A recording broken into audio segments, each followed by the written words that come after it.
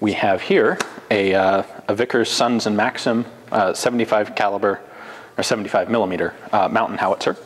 This one, unlike the previous guns, has a recoil mechanism. So the whole barrel and breech reciprocate back under recoil when the gun fires. And on this guy, it's interesting, by the way, I should point out, 2 of these were taken by General Pershing on the Pancho Villa raid into Mexico. These were made by Vickers and sold to the US military. But our action, we have a grip safety, basically, that unlocks this, and then it cams open, like so. Let's bring the camera around in here so you can see better.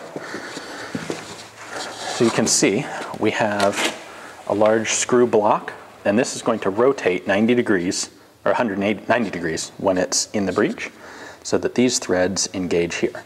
And that's going to lock the gun. You can see we have an extractor.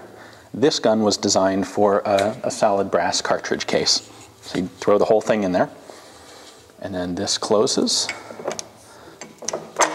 to that point, and then this motion of the handle is what's, in fact, you can see gear teeth right here.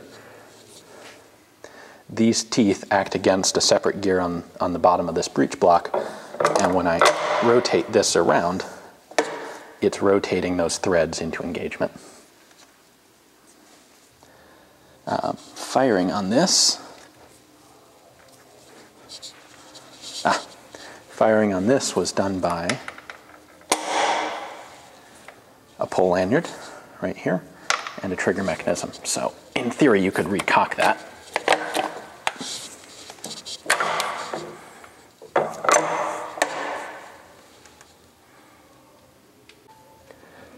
Before we move on real quick, I just want to point this out.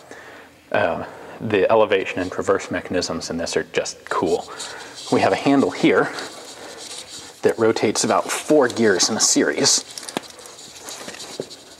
which end on this large 90 degrees or so of toothed gear that rotate the gun's elevation.